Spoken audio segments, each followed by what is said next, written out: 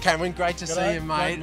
I'm so excited. This has been a major part of the renovation of this house. We've transformed the looks of it, but we've gone to great lengths to look after how it feels to live in this house. So we've got double glazed windows, we've put lots of insulation in. Now, I've got to say, I was loving my new sexy roof with the beautiful rib lines, and I know we're covering it, but if we have to cover it in anything, I'm happy for it to be these.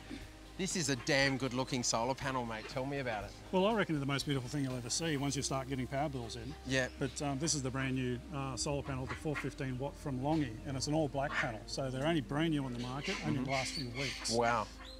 With their split cells, so they cut the cell in half, and now we've got all these cells cascaded down the panel, and the back sheet is black. So it just gives you that really good all black look, which sets off on the roof. Quite strong. It's rated to be on the roof and take the wind, take the reasonable amount of hail. Yes. So they're quite robust. It's not a massive house, but we've actually got a pretty good amount of roof area, almost with that centre ridge line. You're spreading the panels over two sides of the roof, obviously, to get the morning and afternoon sun. Is that an ideal sort of setup? It is. Back in the day, with panels being much smaller, you always went for north. Now we've got panels that are so much more powerful that we go east and west, and that gives you a great start in the morning. Have my hot shower in the morning. Have your hot shower in the morning. Yeah. And then it will keep on running through the day. So you'll still get a big peak in the middle of the day. Sure. And you'd really have no sun impediment on the west here, so you're going to get a really good production very late. Yeah, the only thing that blocks us is the flocks of birds that go overhead. You can sort of hear them now in the background. So how many panels am I needing for how many kilowatts? We're putting 28 panels on today. Okay. Which will bring us to about 11 kilowatts. Back in the day, like when we used to have 250 watt panels, we needed 26 to just achieve 6.6. Wow. So now we can find a whole lot more production space now that the panels are getting near double the capacity.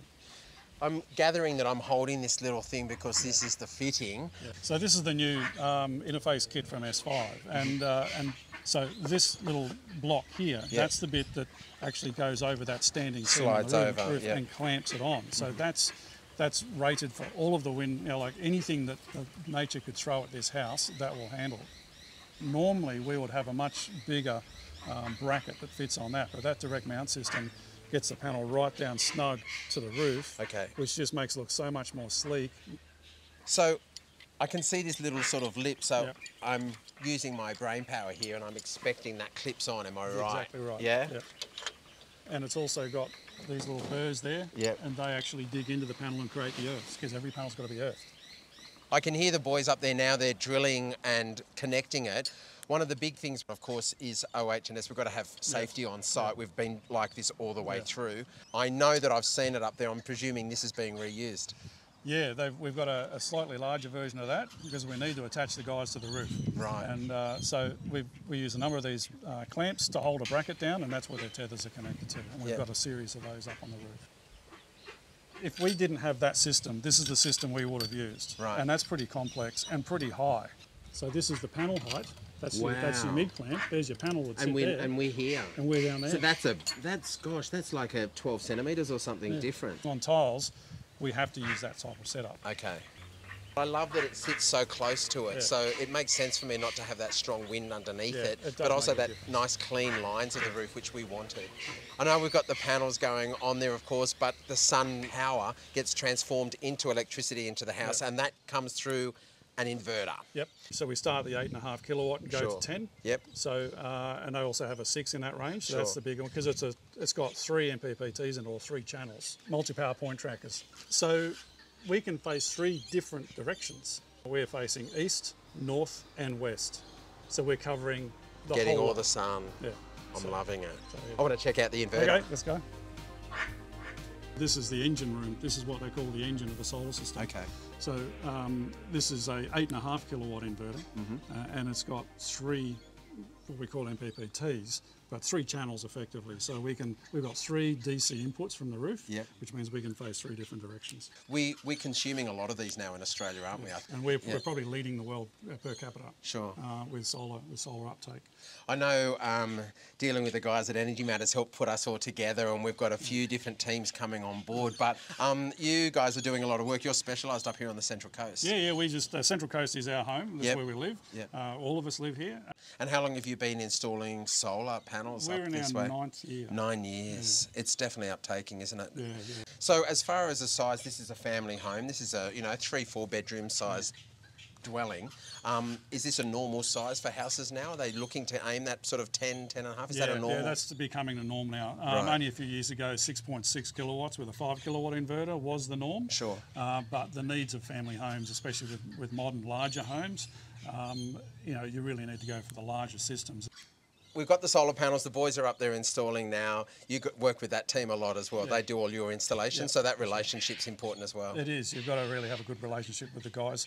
Right. And you deal with those difficult clients like me who want as much power as I get, but I want to see as much of my roof as I can get as well. Is that normal to try and sort of do a bit of a design that fits that? Yeah, we do. And it's becoming easier with much larger output panels, because back, like a few years ago, to do a 6.5 kilowatt system, I needed to find a home for 26 panels. Wow.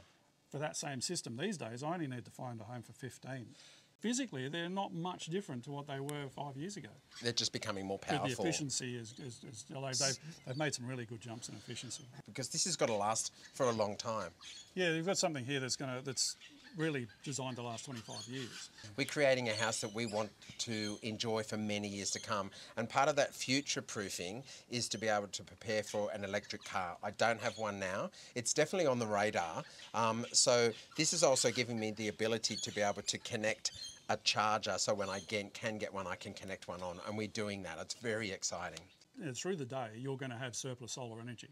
You won't be able to use all that energy that you generate through the day, so that surplus energy that you're generating goes to the car and doesn't get exported to the grid. Yep. So you're sitting there charging your car for free. Yes. So doesn't that sound good? No fuel costs. Yeah. Now, batteries are sort of changing and evolving as well, aren't they? They've evolved a long way just in the last 5 years. The energy density is improving all the time. So yeah, physically like a solar panel. Yep. We've got batteries now that are wall mounted that are no thicker than that.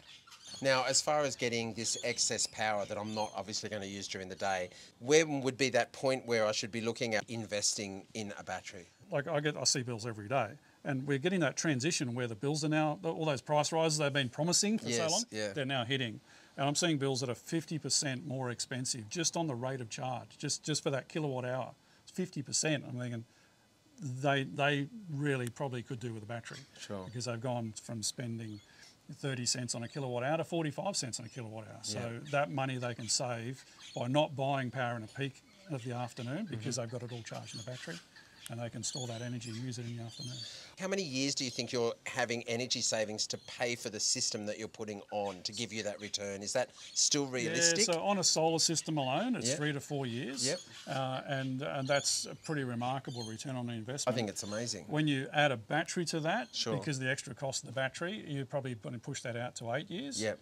Which again, in today's market, is a pretty remarkable return on your investment. Sure. So it was only a few years ago I was bragging about 6-year return on solar alone. Right. And now it's like 3 to 4.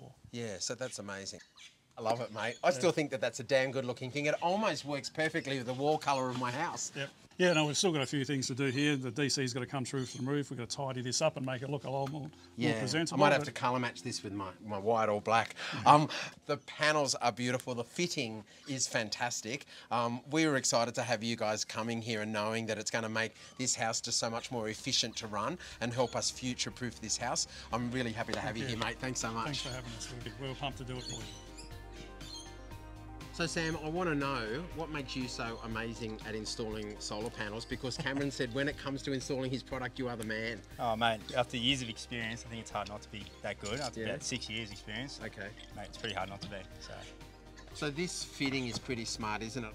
So when I first came across this, I was sceptical, but upon putting it on the roof, like put it on the standing seam like that, and clicking these panels in, it's effortless. Like you just panel after panel after panel, it's just so easy. To those ropes with the harnesses. No, that's also being able to use this fitting, yeah. Yeah, that's correct. Like it's exactly. That little double setup there for the anchor point it was so easy to put on. Like when me and the boys are looking at it, going, how we put across this, but as soon as we put it on, hooked it on, like we've given it some tension, and like obviously it's rated and been engineered to do so, but it was great.